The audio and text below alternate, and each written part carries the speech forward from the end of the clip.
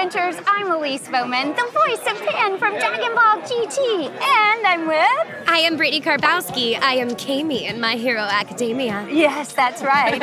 And this is a show where I bring you interviews with people like this when I'm at conventions and Comic-Cons, and that's where we are right now, right? Yes, Greater Austin Comic-Con. So stay tuned because I'm going to have an interview with Brittney. See you in a minute.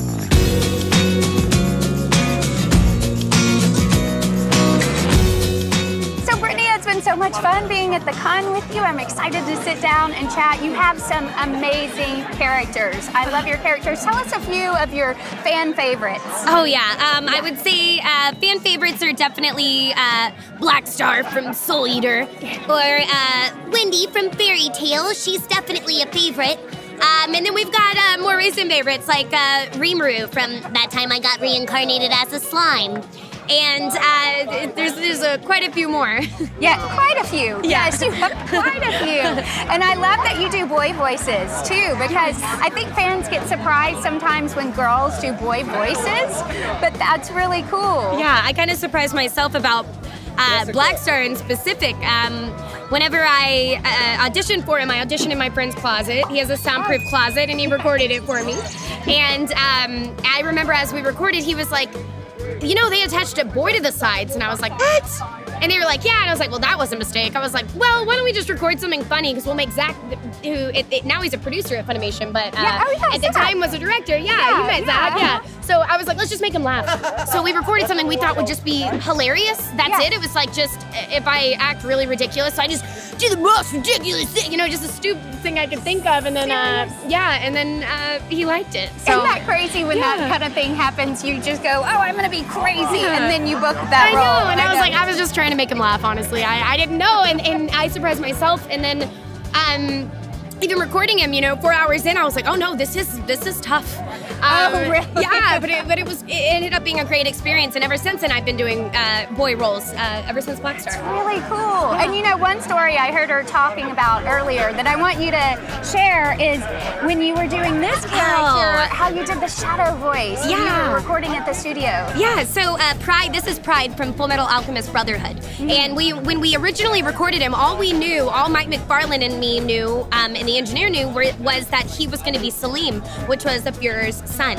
So we did not know that he was going to be a homunculus at all. And we found out later that he was going to be a homunculus. So when we did his voice, we got really close to the microphone, and they kind of made like a funnel type deal that would make him sound like he was all around, and then they put effects and kind of put it in different areas of the microphone, the way that they mixed it. So he's left, and then he's right, and then he's in the middle, and then he's behind, and then he's forward, so that he would be all-encompassing and surrounding.